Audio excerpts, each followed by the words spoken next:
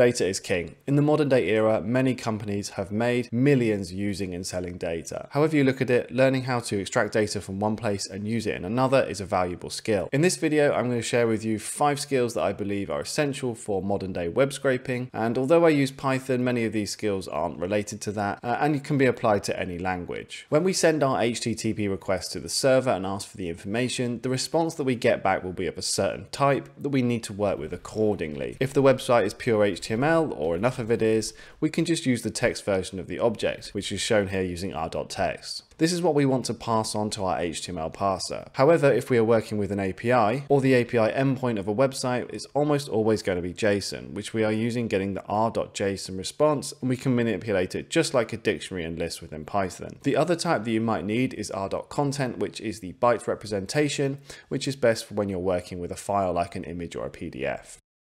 Our HTTP requests all come with a header.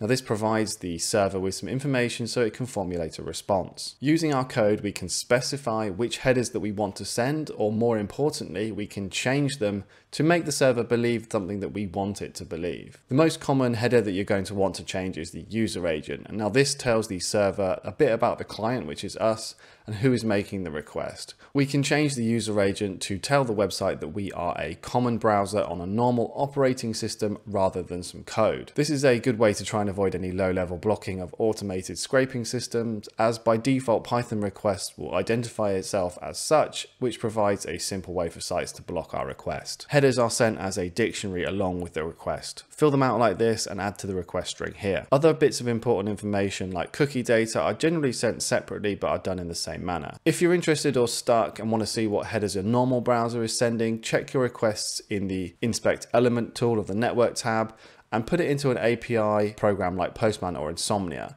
It will actually split out the request headers for you so you can play around with them and see what does what, and you can also copy them out if you need to. More data means more requests needed, and the idea that we want to start speeding up the requests to the server.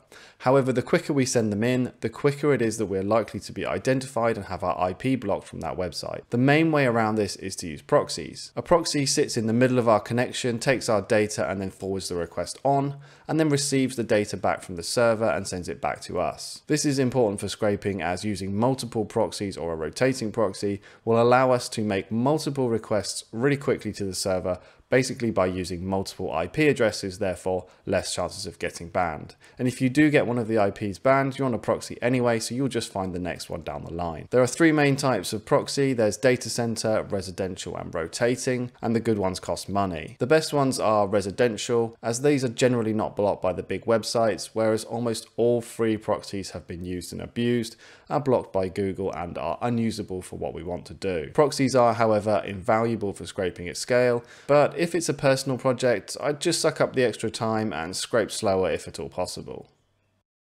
This is generally my first port of call when finding out what the best way to scrape a site is. It's got a whole host of information that will help us decide what we need to do to get the data. It shows exactly what our browser is asking for and where it's going, and the type of the response and the size. This is where you'll find if you can access the API endpoint and get the JSON data directly from the server that the browser is requesting. This negates the need for any complicated or time-consuming HTML parsing. Go here first, reload the page and see what's going on. So this is the last resort, but sometimes it is the only option. The downside that it's slow and it's not foolproof. Headless browsers like Splash and Puppeteer do help reduce the overhead and speed things up a bit, but it's still a browser being loaded up to get the page data. If you need to do this, I'd recommend Request HTML package first, as its render function is simple and reasonably quick, allowing for minimal extra fuss when writing your code and allowing you to render each page as you go. Splash is a more advanced option, and it provides a comprehensive API and LUA scripting for much more customization. The other option is loading a full browser and using something like Selenium, but that's just not what it's designed for, and while it does work, it's clunky and unreliable for any meaningful web scraping. It should really be avoided unless you absolutely have to, and it should be used for what it's designed for, which is testing websites. One more before I go, and that's always check the source code. It does sometimes get overlooked, especially when you just go straight into the inspect element and start looking through what elements you can use to get out the data. But this only shows you the DOM, which is what our browser has interpreted,